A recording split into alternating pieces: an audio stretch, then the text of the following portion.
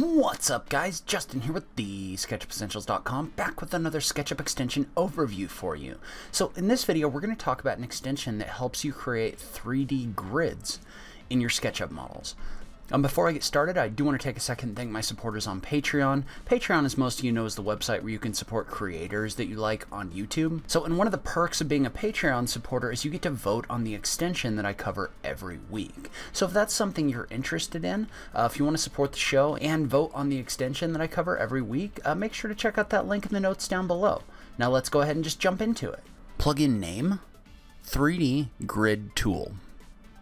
Plugin developer, Didier. Plugin cost? It's free. Where can you get it? You can download it from the SketchUp extension warehouse. Tool functions. This extension is designed to help you create grids in your SketchUp models. This can be especially helpful if you're designing a building that needs to be set on a certain structural support spacing, or if you're designing anything else that needs to be set on a grid.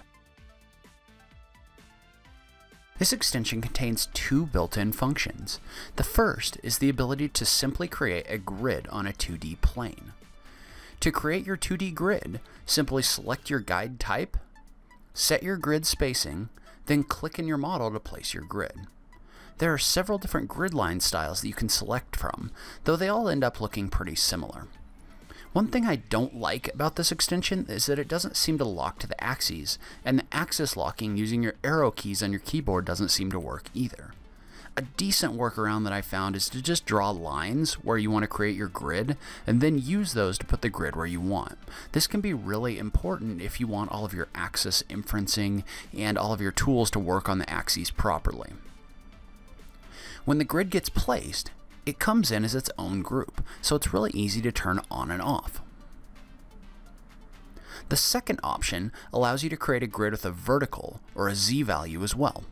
This allows you to create a grid with 3 dimensions, so you could create a repeating grid that covers multiple levels, which could be especially helpful when working with buildings with multiple stories. One thing that's very important about using this tool is making sure that your grids are actually aligned across all the axes. I really suggest that you draw lines along the axes and use those as guides for making sure your grids are created with the proper alignment. Otherwise, none of your tool inferencing will work properly. When you bring the multiple levels in, they come in as separate groups, which you could then rename on a per level basis and hide and show various levels in order to allow you to work on different levels at one time.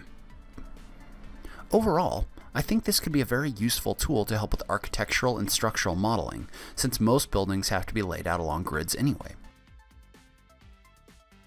That's where I'm going to end today's video. I know this was kind of a short one. This is an extension that has some powerful functions, but it's also very simple. One thing I'd like to hear from you guys is what other extensions would you like to see me cover in the future? Leave a comment below and let me know. If you like this video, please remember to click that like button down below. If you're new around here, remember to click that subscribe button for new SketchUp content every week. If you like what I'm doing on this channel, please consider supporting me on Patreon.